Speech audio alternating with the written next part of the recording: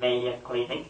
Chắc quý vị biết nó là trung tâm nổi tiếng nhất của Mỹ, nhưng mà nó không trực thuộc Mỹ. Và lý do tại sao mà nó được tất cả mọi người trên thế giới, nhất là những người giàu có, những người giàu có người ta đến đó không những ta điều trị mà người ta donate rất là nhiều tiền, tức là có người ta cúng dường cả tỷ bạc đó, chứ không ít. Mà tại vì nó đã cứu sống người ta. Tại vì thực sự phải nói là trên đất nước Mỹ, cái clinic này còn mang được tính nhân bản, tức là còn mang được cái tính chất lương y như từ mẫu. Còn hầu hết tất cả những cái bệnh viện khác đều làm trật hết. Tại sao? Tại vì người ta lấy cái mục tiêu của các bệnh viện là cái profit, cái benefit, thấy không? Khi mà đã đặt cái profit là cái lợi nhuận lên hàng đầu rồi thì không cách nào anh có thể chăm sóc bệnh nhân được. Tức là bệnh nhân phải ở bệnh viện lâu hơn, phải xài thuốc nhiều hơn, phải tiêu tốn nhiều hơn, và phải làm sao phải có lợi. Thì khi mà đã đặt cái lợi nhuận lên đầu rồi thì không cách nào mà có thể chăm sóc bệnh nhân được hết cả. Thì tương tự như là cái ngành dược cũng vậy. Thì cái bệnh viện này nó được cái là nhờ cái tiền donate của những cái người giàu có, mà khi người ta được lành bệnh rồi thì cái appreciation, cái đền ơn của người ta, tức là người ta cho tiền lại để nó làm những cái nghiên cứu hơn, và để nó có compensate ngoài cái đồng lương bình thường mà chế độ xã hội trả cho những người y bác sĩ. Người ta không có đủ thời gian năng lực để tập trung chăm sóc cho bệnh nhân. Đó là lý do tại sao mình rất là dễ hiểu, ăn được cái phần này thì anh lại có cái khả năng, cái thời gian, cái tâm huyết để chăm sóc cho bệnh nhân, thì như vậy bệnh nhân sẽ làm bệnh nhiều hơn, dễ hơn. Đó, thành ra nó có hai mặt rất là rõ ràng. Thì cái Mayo Clinic là cái mà nó nằm ở tiểu bang Minnesota, nó nằm ở một thành phố rất nhỏ là Rochester thôi, nhưng mà nó có một cái thị trường riêng cho nó. Bởi vì tất cả những cái người giàu nhất thế giới là chỉ bay về đó điều trị thôi, kể cả những ông vua giàu ngõ là về đó ở thường xuyên. Thành ra người ta cúng tiền ở đó rất là nhiều. Thì đó là những cái trung tâm mà người ta đang sử dụng cái này mà thôi, bởi vì nó không bị kẹt chặt bởi cái hệ thống của bảo hiểm, của AMA, tức là của hội bác sĩ, cũng như là của cái hệ thống các cái công ty dược. Rồi cái mà mình cũng đã nói là mình sử dụng cái aloe vera, thì cái này là trong cái quá trình detox mình cũng nói rồi ha. Hay là cái ACT thì cái này cũng vậy, tất cả những cái loại trà, những cái loại dược thảo mà mình sử dụng và để detox, đó cũng là một cái cách để mình làm cho mặt, làm cho cái thể lực của con người ta tăng lên. Tại vì khi mà mình thải chất độc ra một cách gián tiếp là mình làm cho cái chức năng của gan, của thận nói riêng và của hệ miễn dịch mình nói chung nó sẽ nhẹ đi. Đó không? Nó nhẹ bớt cái gánh đi, thì khi nó nhẹ bớt cái gánh lo âu thì nó sẽ mạnh mẽ hơn. Đó, thì mà đồng thời có những chất nó làm cả hai. Lấy ví dụ như cái bồ công anh, hay là chẳng hạn như cái cây ngưu báng, là nó vừa giúp thải độc mà nó vừa có cái tonic, tức là nó vừa có sức mạnh. Đó, thành ra từ đó nó mới làm cái khối u nó teo lại, nó không có phát triển. Cái melatonin, thì cái melatonin này cũng vậy, tức là cái mục đích của nó, thì cái này mình có nói những cái khóa tu trước rồi, nhưng mà chúng ta chưa có cái điều kiện để mà đi sâu vào những khóa tu này. Tức là cái mục đích của melatonin là để làm gì? Nó điều hòa lại tất cả những cái nội tiết tố, và cũng là điều hòa cái giấc ngủ của mình, điều hòa cái thần kinh, cái tinh thần của mình, và từ đó thì nó mới phục hồi lại được cái năng lực của mình. Hay nói đúng hơn, tức là nó điều chỉnh lại cái sự điều khiển của ông chủ của mình để cho nó thông hết, không có bị rối loạn, nó không có bị bế tắc. Nhưng mà cái này thì nó có hai cái nguồn, cũng vậy, tất cả mọi cái nó có hai cái nguồn, tức là nguồn từ bên ngoài vào và nguồn từ bên trong ra. Thì cái nguồn mình sử dụng bên ngoài thì nó có sản xuất, nó chiết xuất, nó sản xuất ra. Nhưng mà nếu mình dùng bên ngoài thì mình nên nhớ là nó chỉ là tạm thời mà thôi. Khi mà mình sử dụng nó từ cái nguồn bên ngoài, nó chỉ là tạm bợ thôi. Còn nếu mình làm dụng nó thì mình sẽ không bao giờ phục hồi lại được hết. Tại vì cái nguyên tắc mà chúng tôi đã nói rồi, có ăn thì tôi khỏi phải làm. Tức là khi mình đưa bên ngoài vào thì nó cứ tạm nó sử dụng đó, mà không bao giờ nó có cơ hội để mà nó phục hồi lại cái sự bế tắc, cái sự khiếm khuyết bên trong tự thân nó hết. Đó,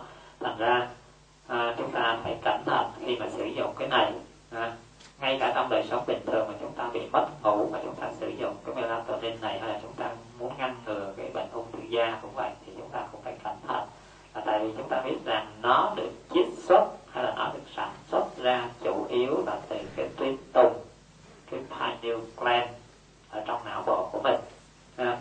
Mà cái tuyến tùng đó là cái ông chủ cực kỳ tối cao, nó cao hơn cả hệ thần kinh não bộ, hệ thần kinh trung ương nữa, bởi vì nó có khả năng liên kết với cái thế giới tâm linh và năng lượng vũ trụ. Thành ra nó rất là mạnh đó. Và nếu mà mình để cho cái sự tự phục hồi của nó thì như vậy nó mới chuyển hóa toàn bộ cái phần thể chất và tâm linh của mình trong hiện thời và trong tương lai. Và nếu như mình mà không để cho nó phục hồi lại thì như vậy khi cái thân này mình không cứu được thì khi mình ra đi vào những cái cảnh giới khác là vào những cái đời sau mình cũng sẽ bị bế tắc đó. Thành ra khi mình làm sao để mình có được cái sản xuất này, cái phục hồi của cái melatonin này, cách duy nhất là đi vào tĩnh tâm thiền tập mà thôi. Cách duy nhất để mà phục hồi lại nó, cho nó sản xuất, nó điều chỉnh là đi vào cái tĩnh tâm thiền tập. Và nó có một cái giá trị rất lớn, nó có một cái giá trị rất lớn và tổng quan. Thành ra đó là lý do tại sao quý vị thấy ngay cả như ở đất nước Mỹ, tức là nó đã bị cái hệ thống của AMA là cái tổ chức hội của bác sĩ và của công nghệ dược, nó chi phối toàn bộ hết, nó không cho ai thoát ra khỏi cái hệ thống đó. Nhưng mà cuối cùng khi những bệnh nhân mà bị bó tay, tức là sau khi phẫu thuật, sau khi xạ trị, hóa trị mà thua rồi á, là nó phải thảy qua hết những cái trung tâm thiền tập. Và ngày nay nó có cả hàng ngàn trung tâm thiền tập để đi vào cái trị liệu cho những bệnh nhân ở giai đoạn cuối này. Và không riêng gì đối với cái bệnh ung thư, kể cả những cái bệnh chẳng hạn như chronic fatigue syndrome, tức là cái người cứ thấy y nhưng không gạt chết, tức là người ta gọi tiếng Việt là gì, chronic fatigue syndrome, tức là hội chứng mệt mỏi kinh niên, hay là cái bệnh multiple sclerosis, tức là viêm đa thần kinh, đau nhức toàn thân. Đau nhức toàn thân là cái hệ thần kinh của mình, hay nói đúng hơn là cái hệ dây điện của mình nó mess up, nó rối loạn, nó chập mạch hết trơn rồi. Đó, thì bây giờ nó có rất là nhiều cái bệnh mà nó không có biết cái nguyên nhân là gì cả, và dĩ nhiên không biết nguyên nhân thì làm sao mà trị. Mà đánh hỏa mù những cái kiểu mà cái bệnh autoimmune disease á, cái dùng steroid đánh vô thì nó càng rối hơn nữa. Thành ra cuối cùng thảy vào những cái trung tâm đó thì nó phục hồi được, bởi vì nó điều chỉnh từ ở trên bộ chỉ huy xuống. Thành ra cái vấn đề tĩnh tâm thiền tập, sống với cái ý thức của mình, với cái sự làm chủ của mình từ từ nó rất là quan trọng. Rồi kế đến là cái MGN 3, hay là cái tên khác của nó là BioBrain. BioBrain thì thật ra cái này á là nó lấy từ cái nấm, tất cả những cái loại nấm của Nhật mà các bình thường ăn mình gọi là nấm hương, đó là nấm shiitake. Nó lấy từ chiết xuất từ 3 cái loại nấm, và chủ yếu là từ cái nấm shiitake đó. Thì 3 cái loại nấm này chiết xuất ra, thì cũng vậy, chúng ta thấy cái tính năng của nó vừa là giải độc và vừa là tăng cường cái hệ miễn dịch lên, vừa có khả năng, tức là tất cả những cái nấm này á là nó có một cái khả năng rất là mạnh, tức là nó diệt, tức là nó có tính kháng khuẩn, tức là vi trùng, có tính kháng nấm, có tính kháng virus. Thành ra nó mới gọi là natural killer, tức là giống như những anh anh lính mũ xanh đó, tức là những anh lính Liên Hiệp Quốc đó, là chỗ nào có chuyện là anh đều đi được hết trên, nên làm hết tất cả mọi việc đó, thì nó gọi là natural killer. Thì tất cả những cái loại nấm này thì cũng vậy, tức là quý vị có thể mua trên cái trang mạng này, hay là nó là cái sản phẩm của Nhật nhiều hơn, thành ra chúng ta có thể lên trên đó. Cái kế tiếp là người ta sử dụng cái này, nó cũng gọi là cái off label ở Mỹ, thì cái này cũng một số bác sĩ người ta sử dụng, mặc dù chính thức thì FDA không có cho, nhưng mà bác sĩ có cái quyền để sử dụng được. Tức là cái nandrolone, đầu tiên người ta sử dụng cái này là cho những người mà nghiện thuốc, nghiện rượu để cai người ta, nhưng mà người ta thấy rằng trong quá trình trị những người đó thì sẽ thấy người ta có cái năng lực hơn, người ta tỉnh táo và hưng phấn hơn. Và dĩ nhiên cái này nó có cái logic rõ ràng, tức là nhờ có cái sự hưng phấn, nhờ có cái sự hưng phấn đó thì người ta mới vượt qua được. Tại vì tất cả những cái nghiền mình nói rồi, nghiền vật lý dễ cai, nghiền về sinh lý cũng dễ trị, nhưng mà lên cái nghiền về tâm lý, tức là mình yếu đuối quá, mình bị phụ thuộc quá, mình không có đủ cái sức, thành ra chính nhờ cái này vào nó trợ giúp làm cho mình thấy hưng phấn hơn, thấy mạnh mẽ hơn, có cái niềm tin hơn. Thì từ đó nó mới sản xuất ra trong não bộ của mình là cái placebo effect, nó mới tạo ra cái sức mạnh, và từ đó nó chống đỡ hay nó thay đổi hết tất cả những cái mà hóa chất đã làm cho nó bị lệ thuộc. Thì từ đó thì bác sĩ mới sử dụng cái này qua cho những cái người bị yếu, bị suy nhược tinh thần trong cái giai đoạn mà bị bệnh. Cái thứ hai nữa là cái antabuse. Cái antabuse là cái thuốc mà để trị cho những người mà bị alcoholic, những người nghiện rượu. Antabuse tức là chống cái abuse á, tức là cái này là alcohol abuse chứ không phải drug abuse. Thì cũng vậy, cái này nó sẽ cũng giúp, cái này nó sẽ giúp và để cho làm cho có cái năng lực hơn tí xíu để ta vượt thoát qua. Rồi kế đến là chúng ta sử dụng cái tắm nắng và cái nước biển. Thì cái này chúng ta cũng đã nói rồi, tức là khi chúng ta tắm nắng thì nó làm cho mình hấp thụ được cái năng lượng trực tiếp của vũ trụ. Tắm nắng để làm cho mình phát triển cái vitamin D nha. Và khi mình ra mình sử dụng cái nước biển, nếu như mình sử dụng được cái nước biển trực tiếp thì tốt hơn. Sử dụng nước biển trực tiếp, tại vì khi mình sử dụng cái nước biển gián tiếp, tức là nó truyền dịch cho mình đó, thì khi nó truyền dịch là mình nhớ là nó chỉ nằm ở tầng thứ 2 mà thôi, phải không? Khi truyền dịch dễ nằm tầng thứ 2, nhưng mà khi mình đi ra biển thì nó sẽ cho mình lên tới tầng thứ 3 hay tầng thứ 4, tại vì mình đã hít thở được cái làn gió, cái nước biển nó bốc hơi lên, phải không? Và cái nếu mà mình nhúng chân dưới nước biển và chân thì đụng ở dưới nước, chân đứng ở dưới, mũi hít ở trên, thì như vậy nó có sự lưu chuyển rõ ràng. Quý vị thấy chưa? Nó có sự lưu chuyển, thành ra nó sẽ làm cho mình được khai thông, được thông thoáng, nó làm mới cho mình liên tục. Đồng thời nữa, tức là khi mình ra tới đó rồi thì mình sẽ tiếp tục từ cái xúc thực là tầng thứ 2 đến cái tư niệm thực là tầng thứ 3, phải không? Từ cái sự mênh mông rộng rãi, từ cái sự lưu chuyển của sóng thủy triều, từ cái sự tan vỡ của những làn sóng, thành ra nó sẽ phá tan hết tất cả những cái bế tắc ở trong con người mình, từ vấn đề vật chất cho đến vấn đề tinh thần. Thành ra cái sử dụng môi trường biển, nước biển nó rất là quan trọng cho những cái người bị ung thư. Và cái kế tiếp là sử dụng cái rễ bồ công anh, thì mình cũng nói rồi. Cái epicor thì cái này nó cũng có thể giúp được, nó cũng có thể giúp được để mà tăng cường cái hệ miễn dịch. Thì cái này mình cũng có ở trên mạng thôi, chứ còn nó không có ở trong cái thị trường ở bên ngoài. Rồi cái yếu tố thứ 9 là chúng ta phải rất là cẩn thận chọn lựa thức ăn cho đúng. Thì cái này mình nói hoài và quý vị thấy như một cái xe cũng vậy. Bây giờ cái xe nó chạy, phải không? Cái xe nó chạy, có xe chạy bằng xăng, có xe chạy bằng dầu diesel, có xe chạy bằng gas, phải không? Có xe chạy bằng điện, thậm chí chạy bằng xăng, và có xe chạy xăng nguyên, có xe chạy xăng pha nhớt. Bây giờ mình chỉ đổ nhớt ít một tí xíu, nóng máy liền.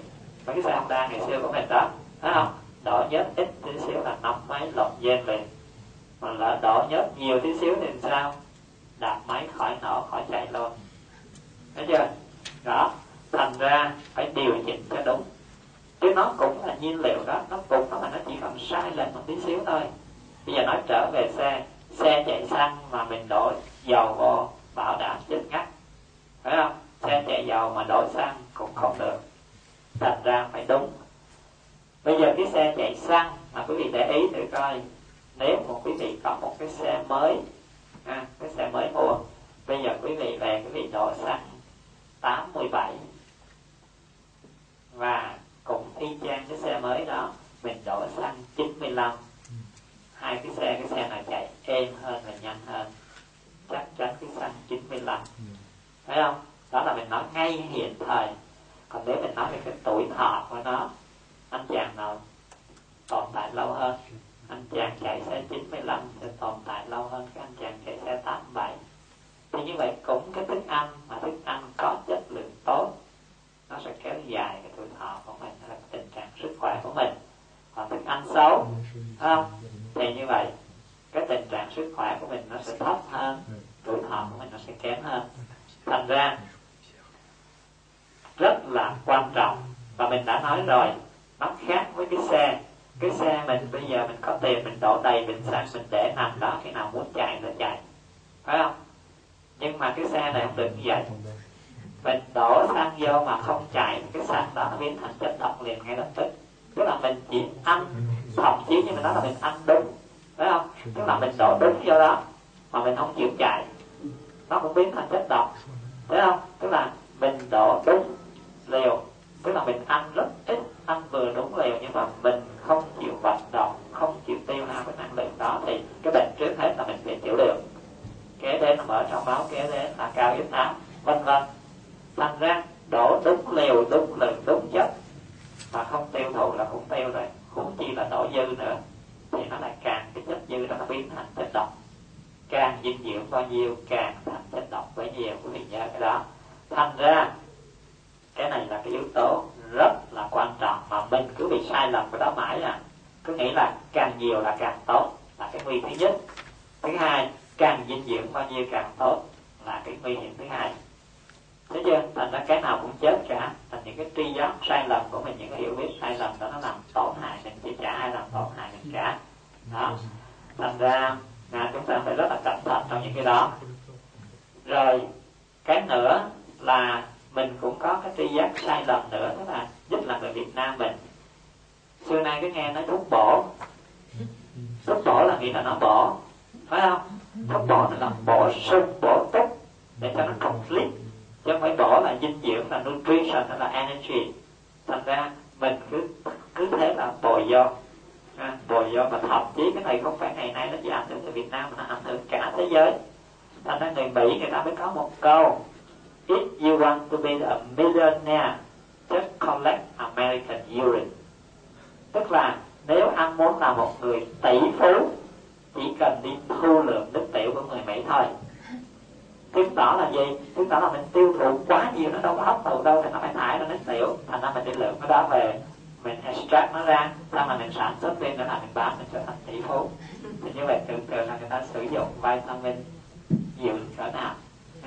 Thành ra mình phải hiểu là cần bao nhiêu, cần cái thứ gì đó.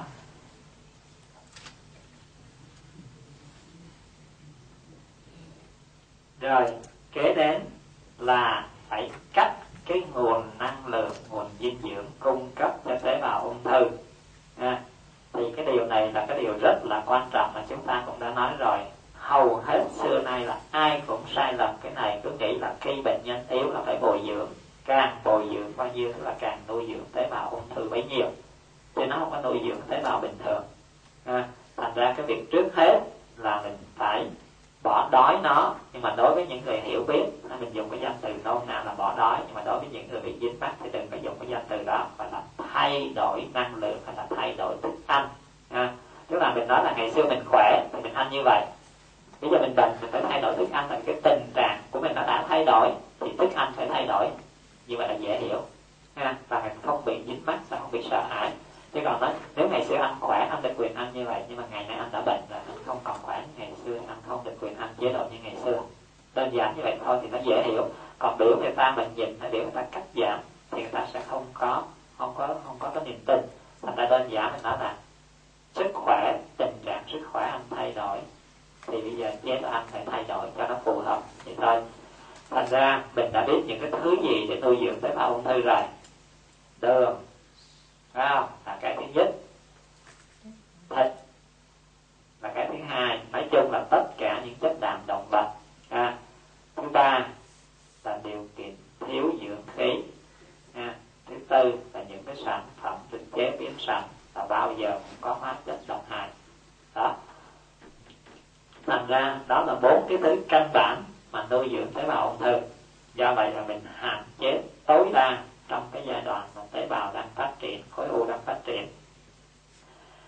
ra ở đây chúng ta ngay cả trái cây cũng vậy, ráng cố gắng cho bệnh nhân là ăn trái cây còn hơi sống, còn hơi xanh đó, còn hơi sống, còn hơi xanh, thì như vậy nó mới còn được cái thứ nhất là nó còn được cái sức sống, cái thứ hai là nó còn cái chất mineral hay là những cái chất nó còn nguyên, nó chưa được biến thành chất đường.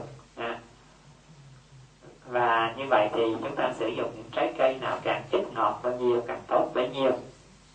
Rồi sử dụng như chúng ta nói rồi, tức là chúng ta sử dụng cái giấm táo, mật ong hay là nước chanh, nước cam. Rồi chúng ta sử dụng cái methylglycosan là một cái để nó tăng cái quá trình phân hủy, cái quá trình phân hủy của chất đường đó. Thì cái này nó có nhiều nhất một cách tự nhiên là ở trong nước tiểu, và thật ra không phải chỉ một cái chất này có trong nước tiểu không thôi đâu, nó có rất nhiều cái chất, và một trong những cái chất quan trọng của nó là đối với y học hiện đại thì nó có thể lấy ra, nó gọi là urobilirubin. Uro là nước tiểu, uro là thuộc nước tiểu, bilirubin là nó lấy từ đó, từ mật ra. Và nó có rất nhiều cái sản phẩm phụ, hay nói đúng hơn tức là nó là cái metabolite, tức là một cái thành phần nó được chuyển hóa vào đó. Và chúng ta biết rằng ngày xưa ông bà mình đã phát hiện cái này rồi, phải không? Trong trường hợp khi mà đối với người bình thường mà đi vào cái tình trạng thập tử nhất sanh, bó tay không còn dùng thuốc được, thì ông bà mình thường sử dụng gì? Mật gấu hay mật khỉ? Mật gấu hay mật khỉ? Còn đối với con người bình thường thì chẳng hạn như đối với phụ nữ khi có thai, đâu dám cho uống thuốc, và tại uống thuốc cô sẽ sảy thai, ảnh hưởng đến thai nhi. Thành ra khi có bệnh là chỉ cho phụ nữ uống cái gì? Nước tiểu con nít. Thấy không? Tại sao lấy nước tiểu con nít? Là tại vì nó mạnh mẽ hơn, nó tinh khiết, nó sạch sẽ hơn. Nhưng mà đúng ra lấy chính nước tiểu của mình, tại vì cái nguyên tắc đó là gì? Nguyên tắc vaccination thôi. Nó lấy cái chất đắng, nó lấy những cái sản phẩm của mật. Mà mình đã học mình đã hiểu được cái tính chất của gan mật, nó chịu tác dụng của nhiều cơ quan hệ thống khác nhau, nó quan trọng như thế nào. Thành ra người ta lấy cái chất nước tiểu chẳng qua là lấy cái mật của người, lấy chính cái sản phẩm của con người, mà nếu mình lấy đúng của mình nữa thì nó lại còn có tác dụng mạnh hơn. Và cái này thì quý vị biết là nó cũng đã có rất là nhiều cái thời đại, nhiều cái phong trào, ngay cả từ Nhật, Thái Lan, hiện nay Thái Lan vẫn còn sử dụng rất là nhiều. Và không phải đối với người thường đâu quý vị, tức là cách đây khoảng 7 năm, 8 năm gì đó, chúng tôi có một cái khóa tu cho những movie star ở Hollywood, Los Angeles. Thì quý vị biết là movie star thì lăn xăng lộn xộn lắm, phải không? Thành ra những cái bệnh mà về đường sinh dục, những bệnh về giới tính nó rất là nhiều. Và những anh chàng đó thì tiền không thiếu, phải không? Quen biết ngoại giao, bác sĩ giỏi cũng không thiếu, nhưng mà bó tay. Cuối cùng phải nhờ cái phương pháp này, trong uống ngoài thoa mà hết. Mà hết. Thành ra chúng ta đừng coi thường cái này. Và chúng tôi gặp cũng rất nhiều người cũng đã tâm sự, tức là chẳng hạn như khi chúng ta gặp những cái người mà già, thì già không phải gọi là già, là những người rất là lớn tuổi, mà tại sao người ta còn khỏe mạnh, gân cốt người ta còn chắc chắn, phải không? Tức là người ta không có chống gậy, hay là người ta không thấy cái vẻ gì già nua hết trơn á. Thì mình hỏi cái bí quyết người ta, thì một trong những bí quyết của những người ta nói là cứ mỗi buổi sáng ta uống một cốc nhỏ nước tiểu của người ta, nước tiểu giữa dòng. Nên nhớ là nước tiểu mình lấy sạch là nước tiểu giữa dòng, tức là nước tiểu đầu dòng thì nó có cái nitron, nước tiểu cuối dòng thì nó có những cái cặn bã nhiều quá trong người mình, chúng ta lấy nước tiểu giữa dòng đó. Thì như vậy ở đây chính cái này thì khoa học nó cũng đã công nhận một phần là trong đó nó có những cái chất tốt, nhưng mà dĩ nhiên cái mà ta sợ, người ta nghĩ nó là chất thải. Và lấy trong giai đoạn nào? Dĩ nhiên trong cái giai đoạn khi mà mình đang bị bệnh nặng mình không thể lấy được, và tại vì lúc đó cái tình trạng bị dịch mình đã thấp và cái nồng độ độc tố trong người mình quá cao. Thành ra khi mình lấy ra mình uống là cái hệ miễn dịch mình nó không đáp ứng được, mình sẽ gục luôn. Giống như khi mình đi chích ngừa cũng vậy, nếu mà cái tình trạng sức khỏe mình yếu mà mình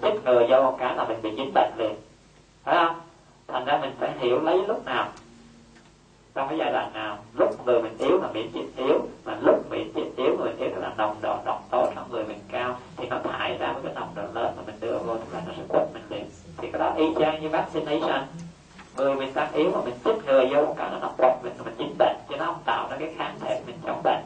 Đó, thật ra khi mình yếu mà mình không được lấy, khi mình yếu mình không được lấy, mình chỉ lấy lúc mình bình thường thôi, và lấy giữa dòng để mình không bị cái vi trùng phần đầu của cái cơ quan sinh dục bên ngoài nó dính vào, không lấy cái đoạn cuối là nó quá đậm đặc, nó dính hết những cái cành vả khác. Thì phương pháp này là một phương pháp rất thực sự, mình nói nếu khi mình nhìn nó dưới ánh sáng khoa học thì nó rất là khoa học, tại vì nó là một cái phương pháp miễn dịch tự nhiên, phải không? Nó là một cái phương pháp miễn dịch tự nhiên. Đó. Rồi kế đến là mình sử dụng cái bột nghệ. Sử dụng cái bột nghệ thì dĩ nhiên cái bột nghệ thì nó có rất nhiều cái công dụng rồi, từ cầm máu cho tới lọc gan, lọc máu, cho đến tạo máu, cho tới tạo kháng thể, vân vân. Và nếu như mình ngày nay thì người ta đã có cái công nghệ cao hơn, tức là người ta extract nó ra, người ta lấy cái curcumin, tức là một cái tinh chất trong cái bột nghệ nữa. Nhưng mà cái gì nó cũng vậy, nó luôn luôn có hai mặt. Dĩ nhiên khi mà khoa học tiến bộ thì người ta rút ra như vậy, nhưng mà nó có cái ưu điểm là nồng độ của cái curcumin nó sẽ cao hơn. Nhưng mà ta quên rằng là những cái chất khác nó vẫn có tác dụng. Lấy ví dụ như mình nói đơn giản trong cái chế độ ăn bình thường của mình thôi, đường mía, phải không? Cái hàm lượng đường chính của nó chỉ có 7%, bên cạnh nó là nó có những cái chất fiber, nó có những cái mineral, và nó có cái màu là màu vàng. Để làm gì? Nó rất là thuận với tự nhiên vũ trụ, là tại vì vị ngọt là đi vào đâu? Tỳ vị, mà tỳ vị là phải có màu vàng. Quý vị thấy chưa? Thành ra nó bổ tỳ vị, nó đưa vào dinh dưỡng, và cái hàm lượng chất đường vừa phải để nó tiêu hóa. Bên cạnh đó nó có chất fiber, nó có mineral, nó có trace element. Nhưng mà khi người ta tham quá, ta nghĩ rằng cái chất đường đó bây giờ mình phải chiết xuất nó ra, phải làm cho nó tăng cao lên. Thành ra bây giờ người ta mới bắt đầu người ta tinh chế đường lên tới 90-95%, phải không? Và khi lên đến 90-95% như vậy thì nó sẽ bị mất hết những cái chất xơ, chất fiber, hết những cái mineral và trace element. Và như vậy thì người ta còn làm cho nó trắng lên. Thì giờ màu trắng nó đi vào đâu? Màu trắng nó đi vào phổi, vị ngọt đã đi vào tỳ vị, nó đã nghịch rồi. Thứ hai, chất đường cao như vậy mình nói rồi, sản phẩm phụ của nó là gì? Carbonic và nước, hai cái đều tối kỵ với phổi hết. Thấy chưa?